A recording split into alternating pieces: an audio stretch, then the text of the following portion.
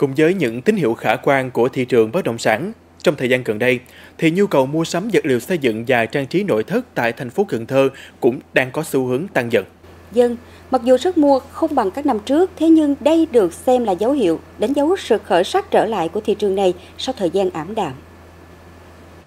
Anh Trần Hoàng Long ngụ phường An Khánh, quận Ninh Kiều đang tìm kiếm một vài vật liệu và nội thất để hoàn thiện cho ngôi nhà đang xây dựng của gia đình. Đẹp, sang và tiết kiệm là những tiêu chí mà anh mong muốn.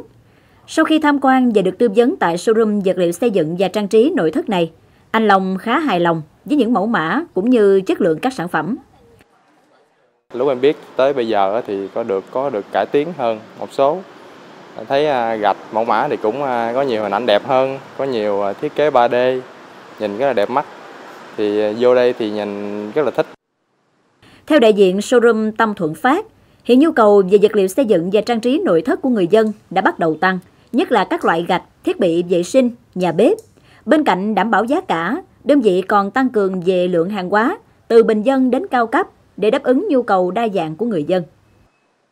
Giá thì có dao động nhiều để khách lựa chọn, tầm giá là phải chăng khách hàng mà chọn nguyên combo thì lại được giá ưu đãi hấp dẫn hơn, từ 5 tới 10%.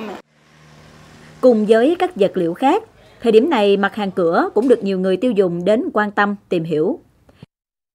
Cũng có thấy một số sản phẩm mới, mà thấy ở đây tư vấn thì thấy cái giá nó cũng là phù hợp túi tiền, mà nó theo thị hiếu giờ của nhiều người sử dụng. Theo đại diện cửa hàng cửa này, khoảng 2 tháng trở lại đây, tình hình kinh doanh cũng có sự khởi sắc hơn so với đầu năm. Mặc dù không bằng năm ngoái, nhưng lượng khách hàng quan tâm tìm hiểu về các loại cửa cuốn, cửa nhôm, cửa kính đã tăng dần. Trong đó, khách hàng ưu tiên lựa chọn những mặt hàng cao cấp, mẫu mã mới nhằm đảm bảo chất lượng, thay vì sử dụng những sản phẩm giá rẻ. Từ đây đến cuối năm thì thị trường anh thấy nó khả quan hơn nhiều. Thì anh nghĩ là chắc khoảng sang năm sau, giữa năm sau thì thị trường mình mới hồi phục trở lại.